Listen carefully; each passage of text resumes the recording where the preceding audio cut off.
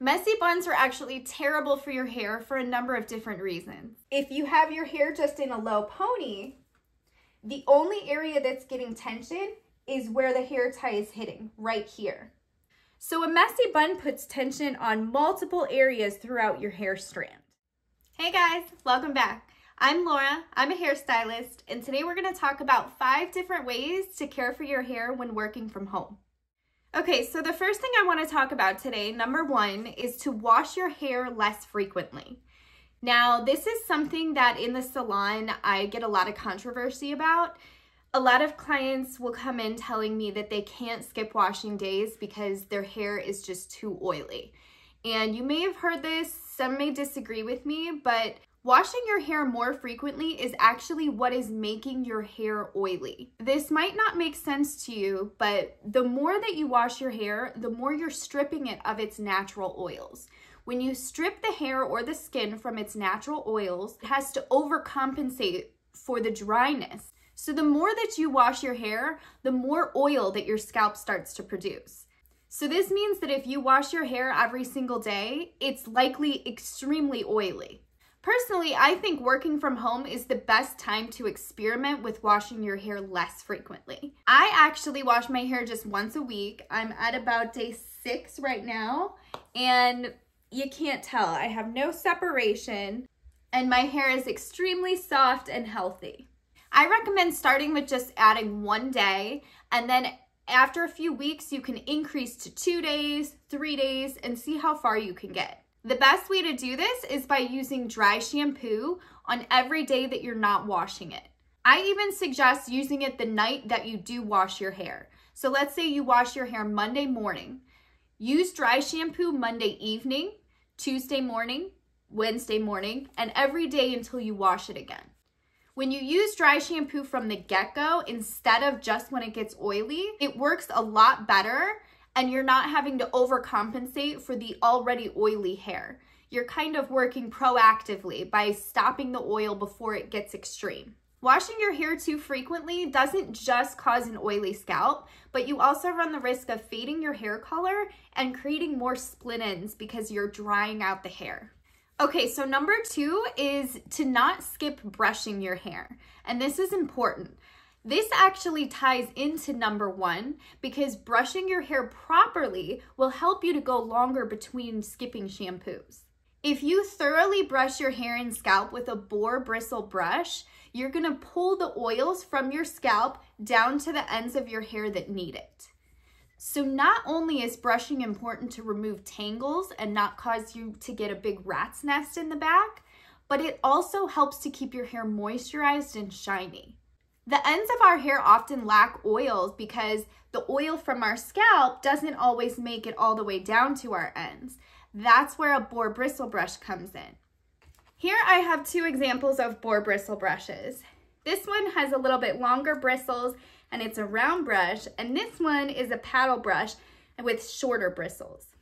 It's important to make sure that you're not only brushing your hair, but you're brushing your scalp with the brush as well. This will help to exfoliate any dead skin cells from your scalp as well as grab the oils and pull them down. I recommend going over each section several times and thoroughly hitting your scalp and pulling it all the way through. This helps you go extra days between washes because you're able to pull the oils from your scalp and distribute it through the ends of your hair. Okay, so number 3 is to avoid heat as much as possible. If you're not going into the office every day, then there's really no reason to iron your hair regularly. Now, I'm not saying to not do anything with your hair, especially if you're doing video calls, you obviously have to look presentable. But that being said, there are other ways to style your hair than using heat. Now, this is totally dependent on your hair type and what works for your hair, but I recommend trying out some heatless waves. Again, this method might be different based on your hair texture. I recommend experimenting with different things until you find what works best for you. Personally, for me, I'll put my hair into 2 braids when it's 90% to 100% dry. If I do this when my hair is too wet, it'll be too crazy. But for those of you with extremely straight hair, you may need to do this when your hair is wet in order for it to hold. Then at the end of the day, I put it back into the braids and I go to sleep with the braids in. Then when I wake up the next morning, I take the braids out and it's great again. And I do this over and over until I wash my hair again. Now, something else worth mentioning is that it's better to avoid ironing your hair than avoid blow drying your hair. Irons are always going to be worse for your hair because they're direct, hot heat. A blow dryer is indirect heat and it's diffused and it's air. It's not a hot metal plate. So if you're going to do one or the other, definitely choose blow drying over ironing.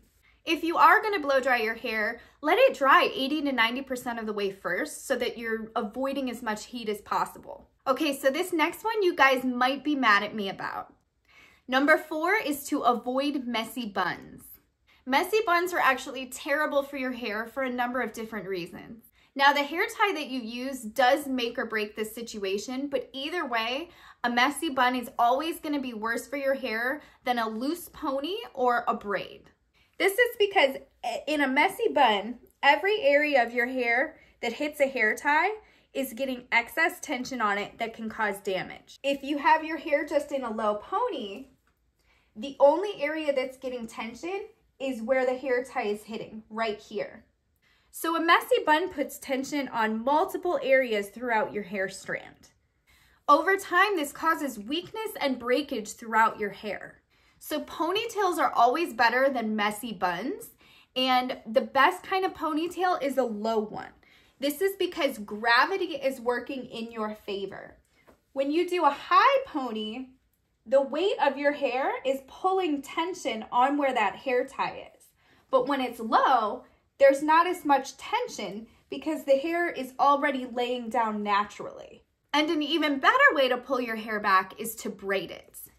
This is because the area of tension where the elastic tie is at the very end of your hair. This means that this is the only area of hair that there's tension against. So this is definitely something to keep in mind when you're just sitting at home throwing your hair up into a bun. Know that you could be causing damage. It's okay if you're doing it every once in a while, but to do it regularly is not good. Okay, so number 5 is conditioning treatments. Depending on what you do, working from home can give you an extra advantage. If you have time throughout the day to put a conditioning treatment in, I recommend doing it. Depending on your hair type and if it's color treated or not, you should be doing a conditioning treatment every time you wash it to at the very minimum once a month. If you have any blonde in your hair at all, then every single time that you wash your hair, you should be doing some form of conditioning treatment. I personally recommend alternating between a bonding treatment, a moisture treatment, and a protein treatment. If you can do one of these masks while getting some work done, you are killing it in the hair game. Okay, so to recap, the 5 ways to care for your hair while working from home are: wash your hair less frequently, don't skip brushing it, avoid heat, avoid messy buns, and take advantage of at-home conditioning treatments. If you guys have any questions about anything that I talked about today, leave it for me in the comments. Thanks for watching, and I'll catch you on the next one.